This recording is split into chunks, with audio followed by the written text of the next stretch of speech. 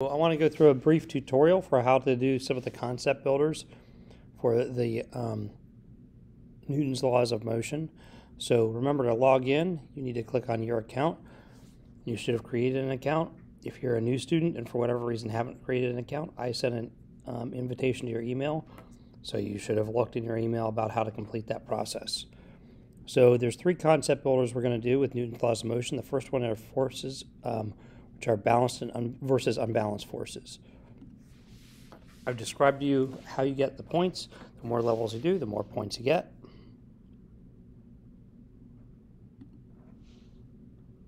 And what I'll do is I'll go to the master level to do a couple of these. There are more different variations here as you go from apprentice to master to wizard level. So actually, let me go to the wizard level. I'll do a couple of these. So in this case, it says the diagram below represents forces acting upon a leftward moving object. Each arrow below represents a force. The length of the arrow represents the strength of the force. So if this is a leftward moving object and there's an unbalanced or a net force to the right, that means it would be slowing down, and that is an unbalanced force. And dead away. Here represents forces acting on upward moving objects, so that would be slowing down, unbalanced force, check answer. Want to get to one other variation. Well, that's a little odd. So let's say I have something like this, or say constant speed balanced. Check answers, that's incorrect, so remember that's an ODRATS. And that means next time you go back to this, you'll have to actually answer two similar questions there. So this is a data table of velocity versus time. As you look, the velocity is changing, so it's slowing down because it's getting close to zero, and that would be true whether it's coming from above or below. So there's unbalanced forces.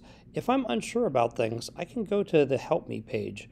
This is actually very useful because you can think about this particular question, or you can think about the fundamentals, the situation, or learn more at the tutorial, which basically takes you to a particular little background information about things.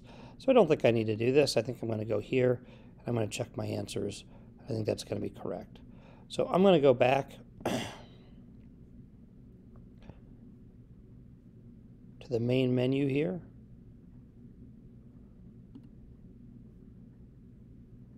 So the next one we would look at would be force and motion. And this particular one, there's three different levels also. So again, the more levels you do, the more points you get. You can have horizontal motion, vertical motion, or both vertical and horizontal motions. So I'm going to skip to this one. In this case, object experiencing the force is shown. Each arrow represents the force in the direction. Length of the arrow represents the strength of the force. So which dot diagrams could represent this? So these look like balanced forces. So for balanced forces, I could have an object staying at rest. I could have an object moving upward at a constant speed because there's no change in motion. I could have an object moving downward at a constant speed because there's no change in motion. In this case, I've got an unbalanced force to the right. That could not be an object at rest. It could be an object moving to the right and speeding up. It could be an object to the left and slowing down. But let's say I select three of these and only two of them are correct. I'm pretty sure it's going to give me an ODRATS. Remember, once again, you can go to the Help Me page to either think about this particular question or other aspects. So in this case, I've got an unbalanced force to the left. Could be moving to the left and speeding up, or moving to the right and slowing down. So now I'm going to go back to the main menu. Back to Newton's laws. I'm going to look at match that free body diagram. That's the third concept builder that we're going to attempt. Here there's only two levels. So I think I'm giving 6 out of 10 for the master level, only 8 out of 10 for the wizard level, only 10 out of 10 for both. So let's do a couple of these in the wizard level. So the situation is described below. Tap on the free body diagrams until you find a diagram that's consistent with the physical situation. So here, a baseball is moving through the air, upward and rightwards toward the peak of its trajectory. Well, since it's saying it's moving through air, I'm wondering if there's air resistance, but then it tells me, assume there's negligible air resistance. And negligible means we can ignore it because it's so small. So I think, since there's no other contact forces, I think the only force acting on the baseball would be gravity after it leaves the bat. The next one, a rope is used to lower a bucket downward at a constant speed.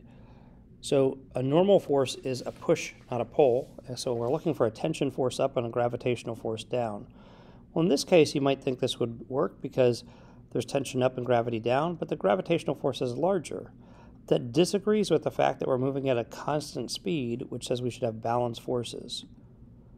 It's not going to be air. Here is the correct one, I think. Tension up and gravity down, but they should be the same size. But I'm going to check the rest of these. Nope, it's not a normal force, not a normal force. And tension should be the same size, so I'm going to check that. The next one, I'm going to pick something purposely wrong. So this skydiver is falling through the air at a constant speed with an unopened parachute. Really, it should be balanced forces, like this. But I'm going to choose this one, where it's unbalanced forces. And again, it's going to give me an ode rats. Just like before, you can go to help me if you need to think about particular questions or different types of forces. This is also the types of forces that I gave you last week on a handout. And I think that handout is actually also on Google Classroom. So hopefully this helps. Remember to log in. You go up here to your account.